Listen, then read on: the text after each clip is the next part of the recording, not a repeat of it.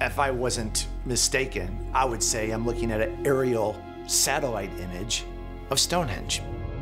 They both have concentric circles with a square or a rectangle in the middle.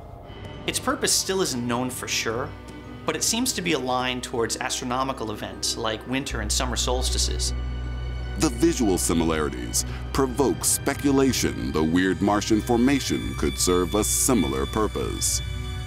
Are we looking at something that might be the equivalent of Stonehenge on Mars, a Mars-henge?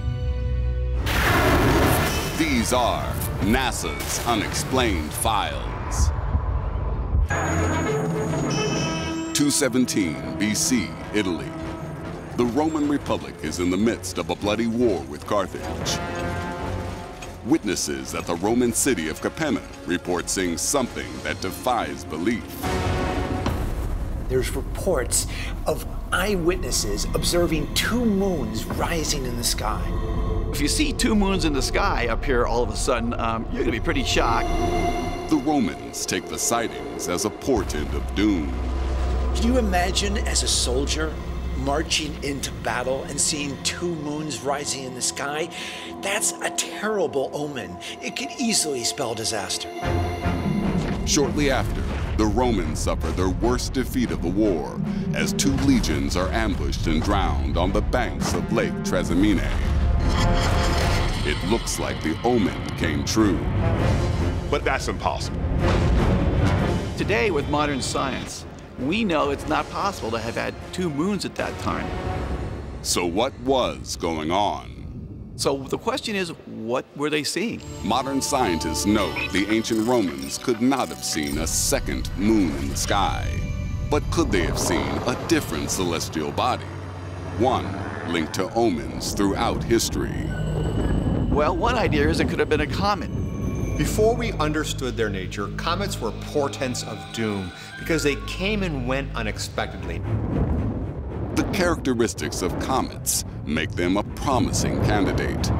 Comets are very bright, they show up during daytime, and they can get very large. As a comet gets closer and closer to the sun, the radiation pressure from the sun heats it up and makes it essentially glow. It gets brighter and brighter and brighter. They also can stick around for many days. Although comets have a distinctive tail, if observed from the right angle, they would be invisible. If you see that from the front, you don't see the tails. What you see is maybe the nucleus and the gases surrounding it. So to a Roman soldier out in the fields, he could look up in the sky and during daytime and see the real moon and then see this other object up there, and it could look like a moon to him. But that would mean that the comet was on a collision course with Earth, and none of the reports mention a cataclysmic impact. So could the mysterious moon actually be a larger object, but further away? Could it have been a planet? Well, we know that there are other planets visible at various points in time in the evening sky. Could Mars look large enough to appear to be a second moon?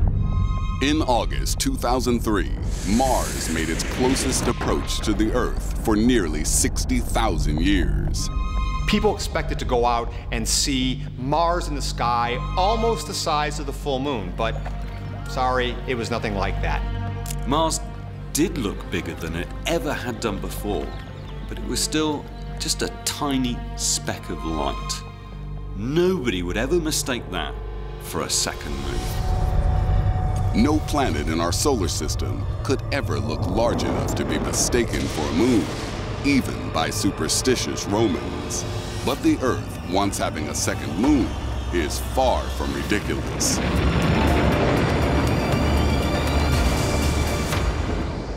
The idea of having more than one moon in the sky is only odd on Earth. Many planets have multiple moons. Jupiter and Saturn have 60 moons. In fact, it is possible that the sphere so familiar in our night sky started out as 2 separate moons. The data suggests that in the ancient past, the Earth was hit with an object the size of Mars, and debris was thrown up around the Earth that later coalesced to form the moon. But it may have not coalesced into one object all at once. What if it coalesced into two objects? Some scientists believe that two moons into one explains why one side of the moon is flat while the other bulges outwards. We think that you ended up with a moon that's two objects that have now become one. And that's why the crust on one side of the moon is very different from the crust on the other side. But if Earth did once have two moons, it was a very long time before the Roman sightings. This process took place 4 billion years ago, millions and millions of years before the existence of the Roman Republic. There's no way that those soldiers saw any of this. And that is just as well, because if the moon had an identical twin, the combined gravitational forces would have horrifying consequences. The effects on Earth would be devastating. You'd have tsunamis, you'd have giant tidal waves. The rotation of the Earth would change. You'd have atmospheric effects, huge storms. This is something that we do not want to see. But the Romans are not alone. Throughout history, there have been numerous reports of two moons. No single explanation has been able to account for these dramatic sightings. The mystery remains unexplained.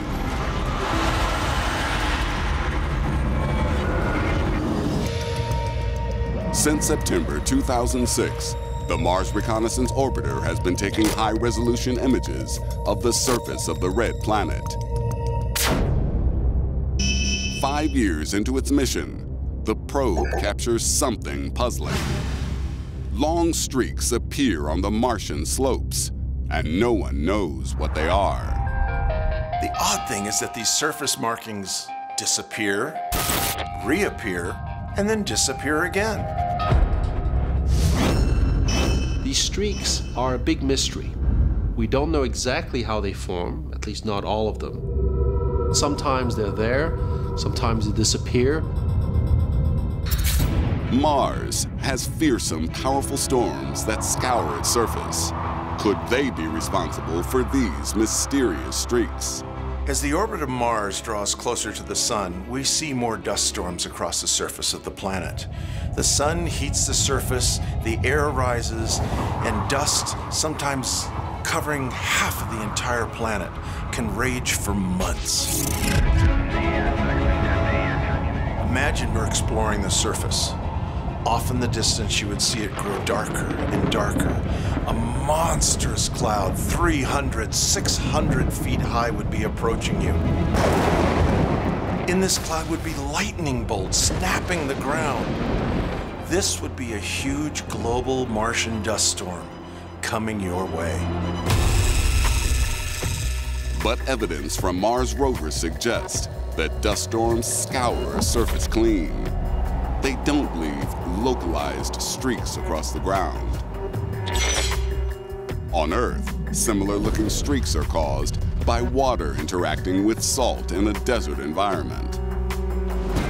In 2015, a NASA probe photographed streaks in another Martian crater. It picks up the spectrographic signature of salt. When it passes over again, the streaks have grown. One pass, it takes a picture of these gullies. Over the next pass, a few months later, now there's an expansive patch of salt.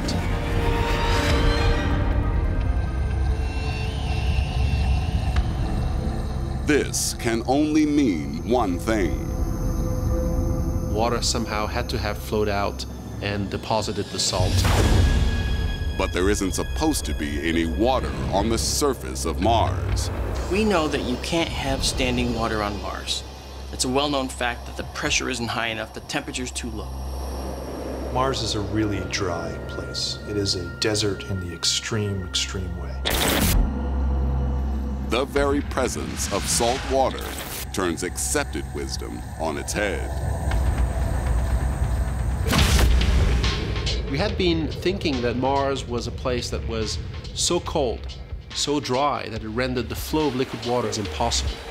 But if you actually put enough of a special kind of salt inside this water, if you dissolve it, all of a sudden you allow that water to remain liquid even at very low temperatures. Analysis of the light reflected from the deposits reveal what it's made of. The closest match is a salt called perchlorate. Perchlorates in high concentrations in liquid water can lower the freezing temperature of water down to minus 70 degrees C. That's extraordinary. Minus 70 degrees Celsius is minus 94 degrees Fahrenheit. Remarkably, perchlorates can keep water flowing even at such extreme temperatures. This would explain why the water could last as long as it did traveling down slope before it disappeared and vanished. But it doesn't explain where the water came from in the first place. A close analysis of the images suggests an exciting possibility. These streaks don't originate at the top of the crater. They actually seem to be coming out partway down. This corresponds to an underground level, maybe an aquifer running water underground. It's coming from underneath the surface of Mars. It's underground water that's coming out. The implications are profound. So this was an important observation because it tells you that liquid water is still flowing at the surface of Mars today. And where there's liquid water, at least on Earth, there's always life.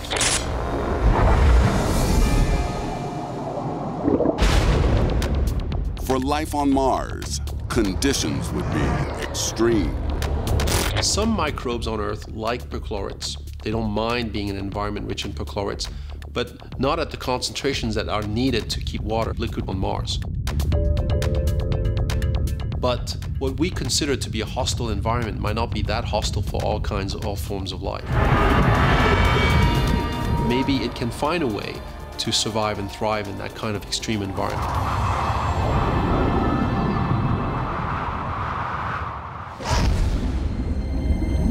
On Earth, fish thrive in the boiling hot sulfur pools of the Marianas Trench, showing that life always finds a way. Certainly, as we learn more about life, we learn that it can tolerate more extreme environments than we had thought. Certainly more extreme environments than we humans tend to think of as habitable. So I would not exclude the possibility of life on Mars even today.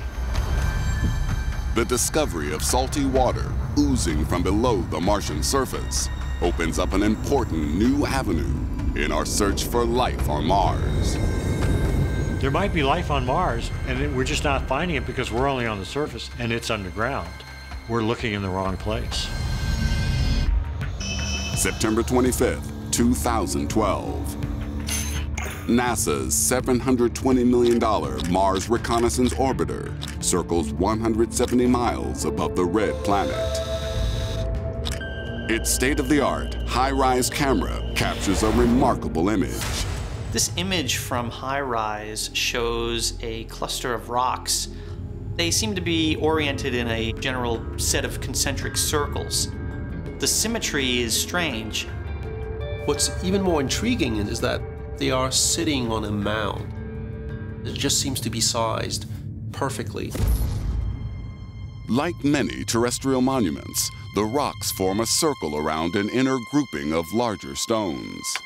This reminds me very much of something we have right here on Earth.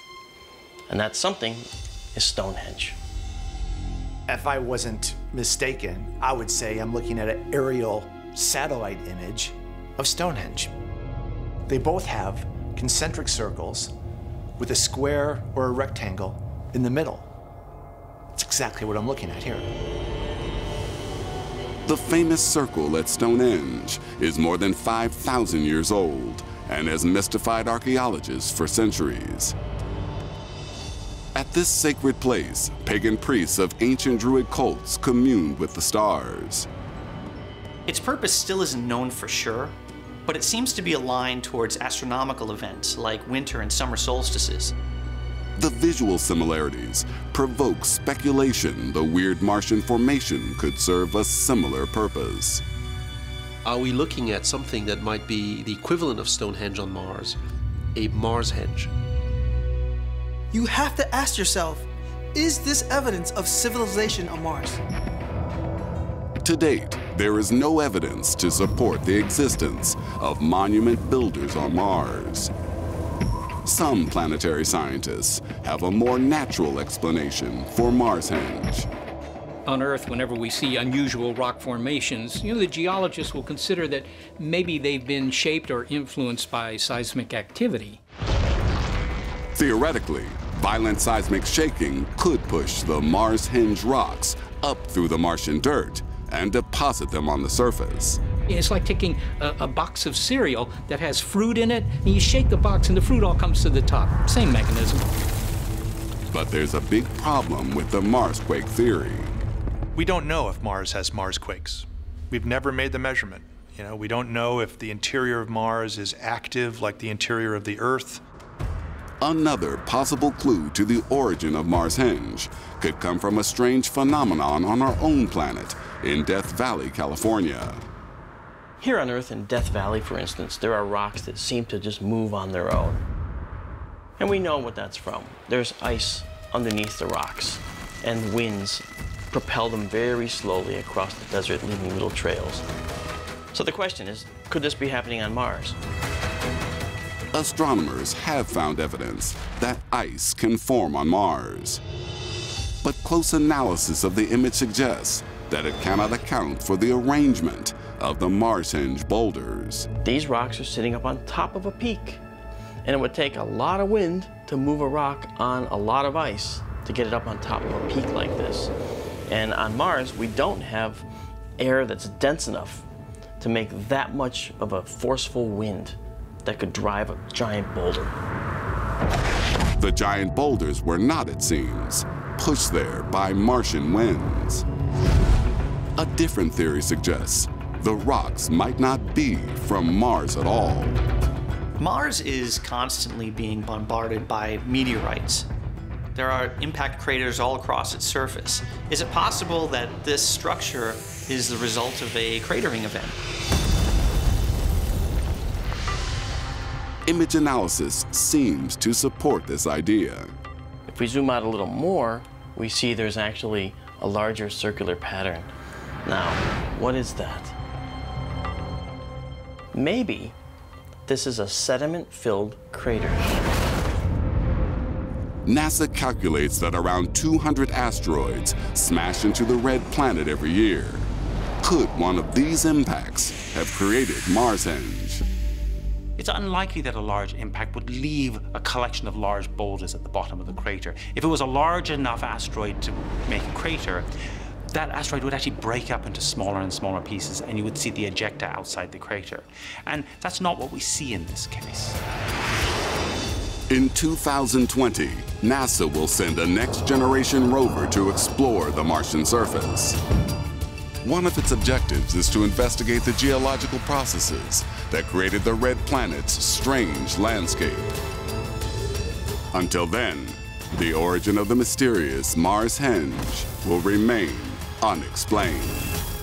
This is one of those cases where we probably won't know the answer to how this rock formation formed until we get on the ground at that location.